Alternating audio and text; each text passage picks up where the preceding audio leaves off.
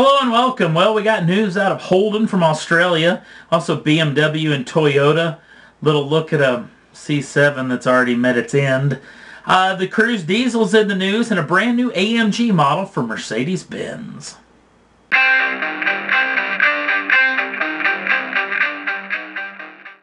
First up on the list is the brand new Holden Commodore. Now, why are we showing the Holden Commodore? Well, apparently this is going to be a sneak peek at what the brand new Chevrolet SS is going to look like.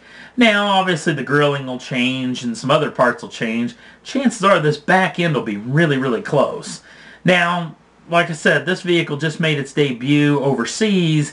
Now, it hasn't no real news as far as powertrain options or anything like that. Chevrolet may be wanting to do a one big lump deal where they're showing off the brand new SS coming up very soon in Daytona Beach, as the 500 will be starting up very soon. So they're going to be showing off that car there. Chances are then Holden will be releasing a lot of the stuff. They didn't want to let the cat out of the bag maybe too quickly about drivetrain options and the like. But little sneak peek at what quite possibly the SS could look like.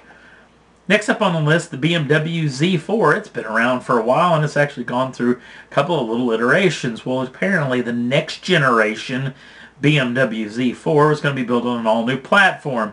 That platform could quite possibly be the Toyota GT86. Now, if this sounds weird to you right off the bat, BMW and Toyota have actually got an alliance together where they're working on a new drivetrain platforms. Fuel-efficient platforms, hybrid-type platforms, so a lot of stuff that those two groups are working on. Apparently, they may share a palette when it comes to the new Z4, getting to work off the GT86, the FRS or BRZ platforms here in the States. Also, this platform is going to be used supposedly for the next Toyota Supra, or the all-new Toyota Supra, as the last Toyota Supra has been years. I can't remember when the last one was. But now we're going to talk about drivetrains. Hearing rumors that the Supra is supposed to get a twin turbocharged V6, that's not the word, at least as far as the next BMW. Hearing on the BMW side that it's going to be a hybrid drivetrain, going to have a 2-liter 4-cylinder engine mated with a hybrid electric setup. Now that thing's supposedly going to make, and I know a lot of you are probably groaning a little bit, but it's supposedly going to make around 400 brake horsepower. Sounds pretty tasty to me. Now, we're hearing now that quite possibly the new Supra could get a V6 hybrid drivetrain that will be somewhat north of 400 horsepower. So, we'll wait and see, and we'll keep you abreast if this deal actually flies or not, as it's kind of still in the rumor deal. It didn't make a whole lot of sense, but thought it'd be worth talking about anyway.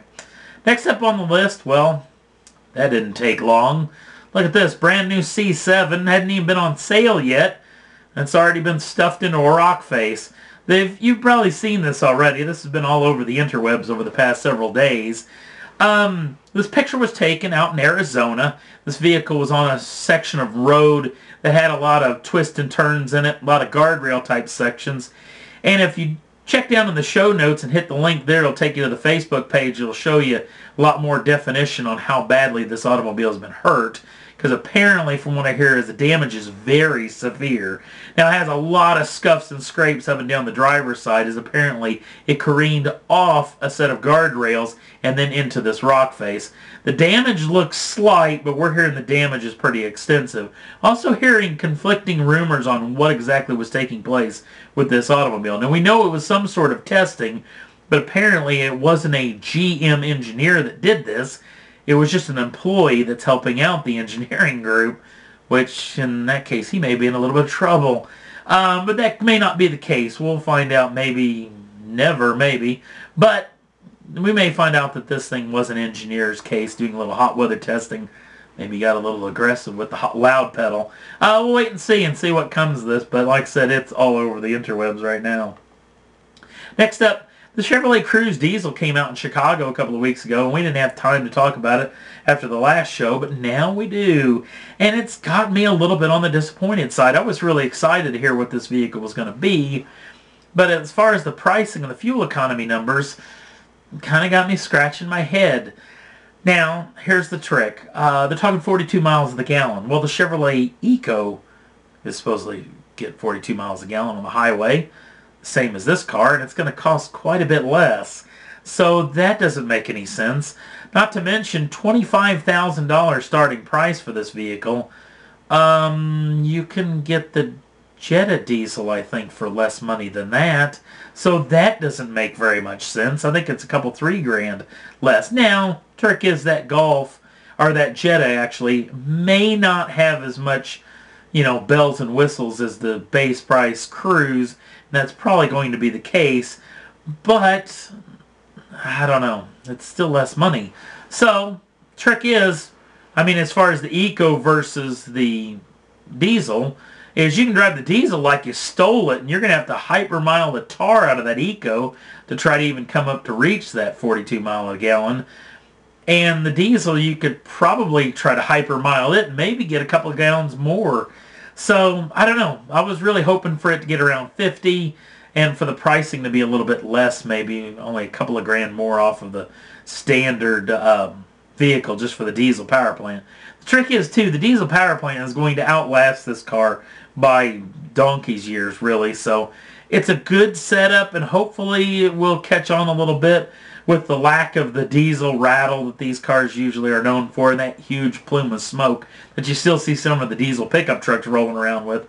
This car makes neither one of those. No big noises. Very soft, comfortable, quiet. It's a great little package, especially if you're going to pack on the miles. Even with diesel fuel prices a little bit higher, I've heard one website claim that the diesel price is going to have to go up another $1 a gallon to even come up to the equals of gasoline versus the diesel deal, because the fuel economy is that good. So hopefully this thing sells great, but we'll have to wait and see. Last up on the list, this is a brand new automobile from Mercedes-Benz, going to be making its official debut soon, and it's the all-new A45 AMG. Now, to me, sadly, it's a little bit tuner car-ish, especially because Mercedes is saying, we want to go after 30 to mid-40s males and females. Sounds kind of weird. I can't imagine, well, maybe this guy owning this car, but I can't imagine a lot of people my age range wanting to go after something this small, and I don't know. We'll wait and see on this deal. Now, the numbers sound fantastic. 2-liter 4-cylinder engine, forced induction, I'm assuming, to make this kind of power. 360 brake horsepower is what they're hoping for. 331 pounds-feet of torque. Talking 0 to 62 numbers in 4.6 seconds.